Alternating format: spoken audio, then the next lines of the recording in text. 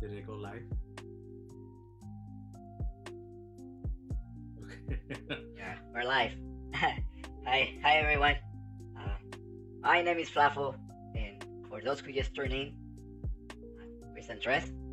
So let's just wait a few minutes, maybe Andres, till you get our viewers. Sounds good. So people start joining us.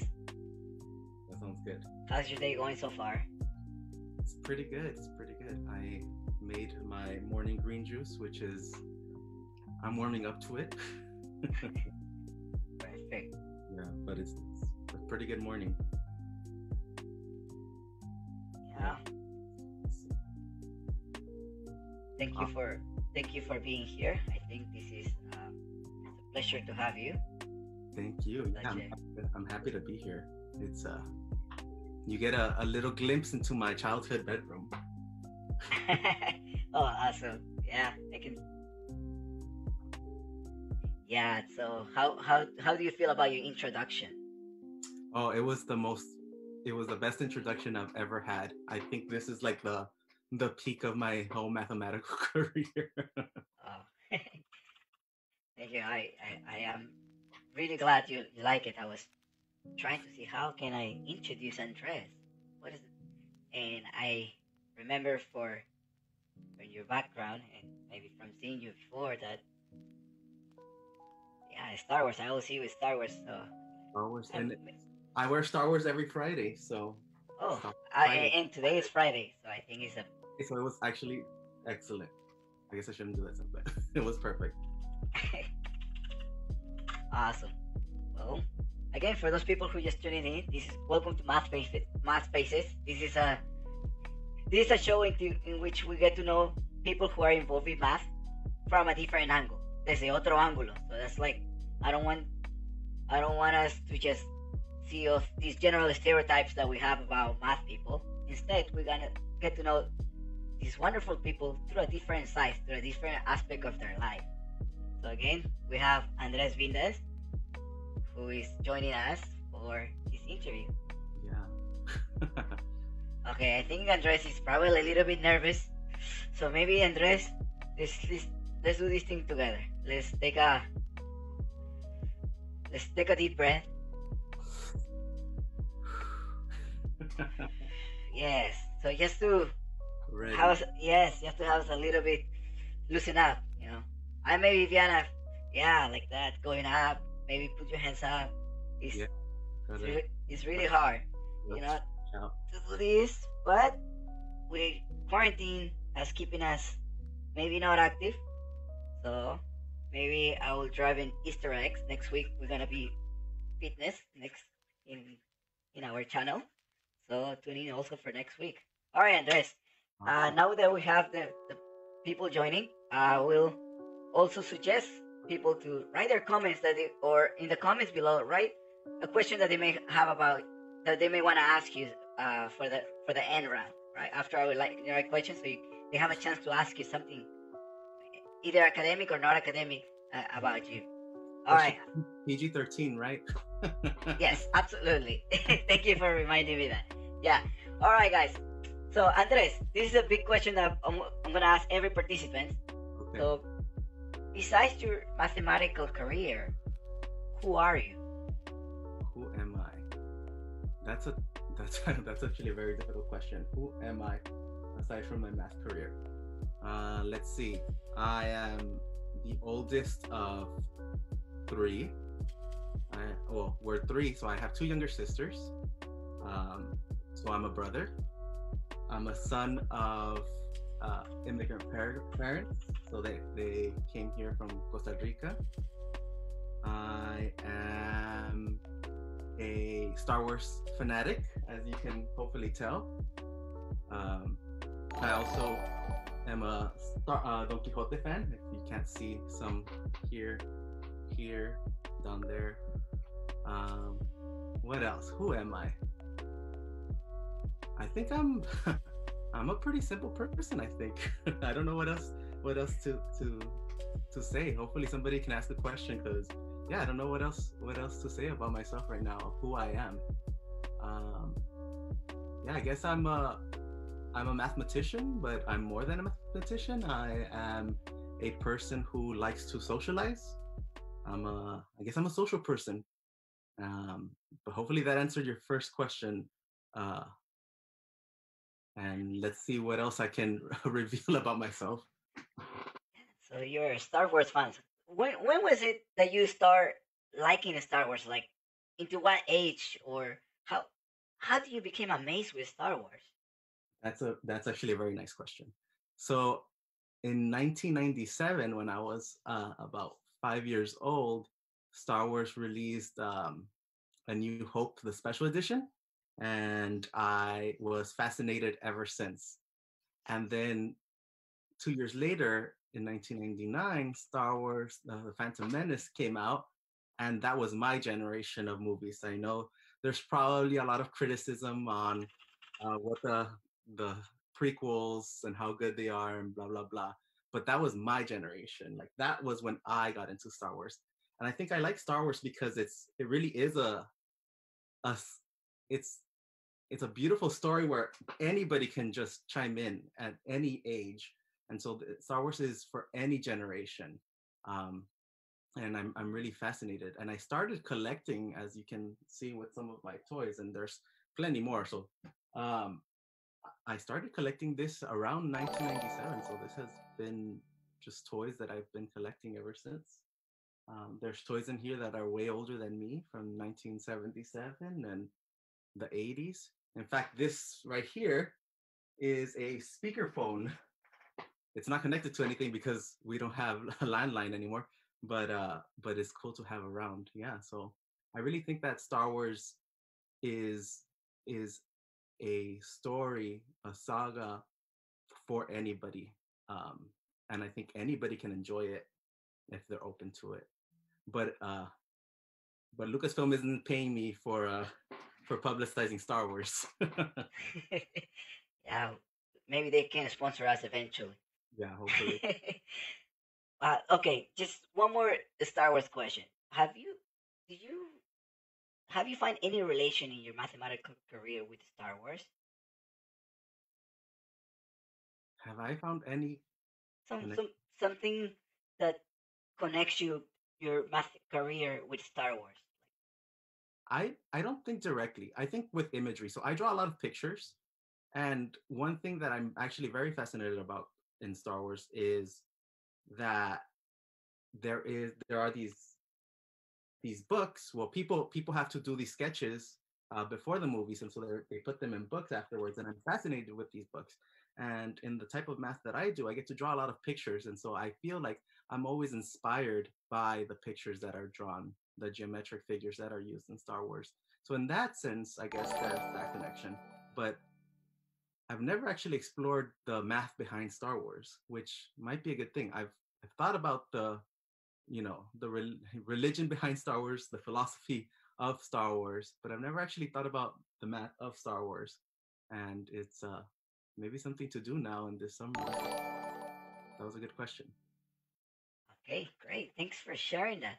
So now let's follow up with the for sometimes we call it the naturals for people because we're trying to cater everybody, right? For everybody who at the different skill levels of math. So let's go deep a little bit into math and say what is that you do in your academia? I right now I'm a PhD candidate at the University of Kentucky, and I work in algebraic and geometric combinatorics, and so those are kind of you know jargony words for thinking about ways of counting and the properties that characterize these ways of counting. And so I use tools in algebra and geometry, so a lot of pictures and shapes to and to tell me about some counting properties. And so there are these things called polytopes, which are higher dimensional polygons. And so in 3 dimensions, we can have um, uh, you know, uh, the the Archimedean solids or the Platonic solids, um, and we can count their number of faces, and so the edges and the vertices and things like this. And so I spend a lot of my time thinking about how to count the different things uh, that are coming from geometric and algebraic objects. I think that's a somewhat simplified version of what I do. Awesome, nice. Okay, now, so what? How do we apply these in real life? Maybe, yeah, any applications of your work in real life? Yeah, so I have to be honest, I myself don't think about the applications, but there are certainly applications to the work that I do. And so some of this is, for example, in voting theory. So next semester, I'm actually taking a class on discrete mathematics and how it connects to social choice theory and voting theory. Um, there are some applications to my work that I do in crystallography, so the study of crystals and their geometric properties. Um, I don't know if some of you might have seen recently in the past year or two that they discovered these I think they're enzymes that have some geometric properties, and so these there are applications of geometry to the real world. um, and so something as simple, I mean, keeping track of how populations grow and things like this. I mean, we've seen recently with the pandemic how mathematicians are supporting other scientists with their math, and it'd be nice to explore how the geometry comes from these real life problems. Awesome. Thank you for sharing this, because I don't know sometimes how to we can apply the geometry, and now I'm learning about all of these applications in real life that we can have, and also our public can learn more about this, how geometry interacts in our real world. Right, I mean, and optimization problems, right? Like when we think about how to optimize sales or transportation or things like this, there's always some underlying polytope hidden. um, and when you can think about it kind of geometrically or analytically, but there's always a hidden polytope. Awesome. Thank you. Okay, now let's maybe do this lightning question round, in which you have 2 minutes and to answer the most questions that you can. Okay, let's do Okay, that. so all right, so I'm going to start the timer, um, Good. and you're going to have 2 minutes to do this. Okay, so we start now. Texting or talking? Texting. Favorite day of the week? Monday. Favorite city in the U.S. besides the one you live in? San Francisco. Nickname your parents used to call you? Tito or free. Last song you downloaded? Oh shit, I didn't download, I streamed. Would you rather be able to speak every language in the world or be able to talk to the animals? Oh shit. Animals. Favorite holiday? Thanksgiving. How Well, long? questionable. How long does it take you to get ready? 30 minutes. A scale of 1 to 10. How good of a driver are you? From 1 to 10, I think I'm a negative number. I'm a horrible driver. Fill in the blank. Taylor Swift is. White. At what age do you want to retire? 55. Invisibility or super strength? Invisibility. Is it wrong for a vegetarian to eat animal crackers? Yes. A scale of 1 to 10. How good are you at keeping secrets? Oh, I'm a gossip. I can't. Ariel or Jasmine? Jasmine. First celebrity crush? Oh shit. I don't think I have one. I don't keep up. Dawn or dusk? Dawn. If you could travel back in time, what period would you go to? The 70s or the 80s. The music was popping back then. Do you snore? No. Place you most want to travel? Oh shoot, I don't know. Thailand. Favorite junk food? Hamburgers. Favorite child TV show? Okay, time's up. All right. I was too slow. Okay, you managed to go to round 2. I think Okay, Okay. same as Viviana. So maybe the next speaker can go higher. We'll see. All right.